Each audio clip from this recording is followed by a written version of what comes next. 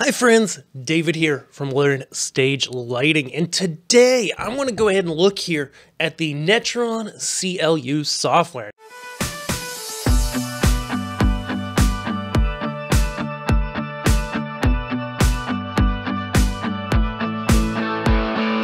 There's really two types of people I would say that would really benefit from this software, okay?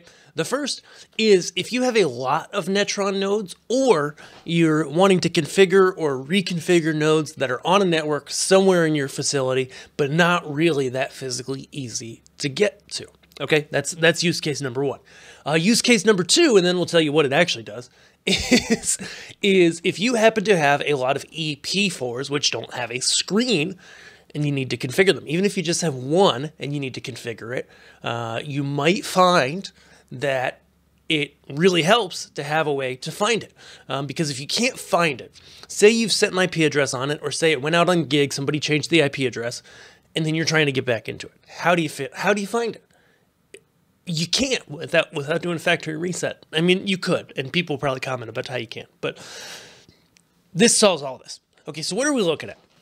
Netron CLU is a app. It is a Windows program that you can download from Onyx, from Obsidian Control Systems.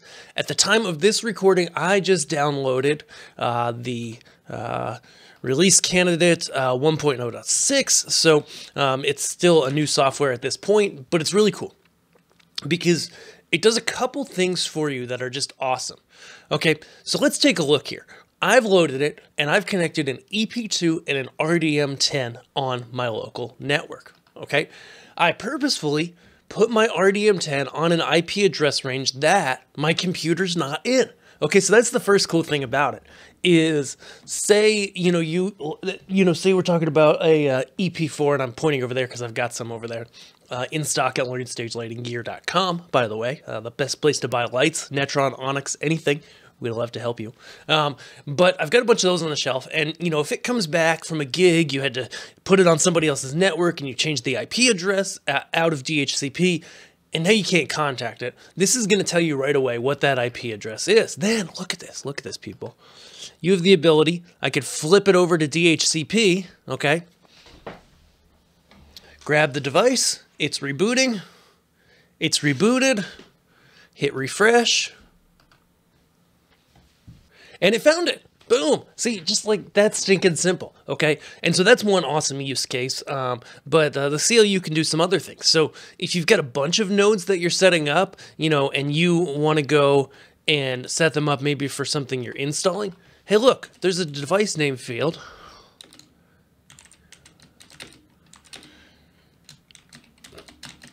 Maybe that's the A node in this installation, and you've got, 6 of them, A, B, C, D, E, A, B, C, D, E, F. I can't count. Okay, you can name those. Now you'll be able to tell what they are. In fact, calling them the Netron EP2A, really, you could cut out the EP2 because that's the device type. But regardless, that's semantics at this point. So a bunch of really cool stuff this software can do. Like ultimately, the Netron devices are browser-based, and inside Onyx, you can change the universes. But this is just a really great software for so many things because as they add more to it, you can get to more and more inside of here to be able to configure your device without having to be physically present with it, which in a lot of circumstances can be super beneficial.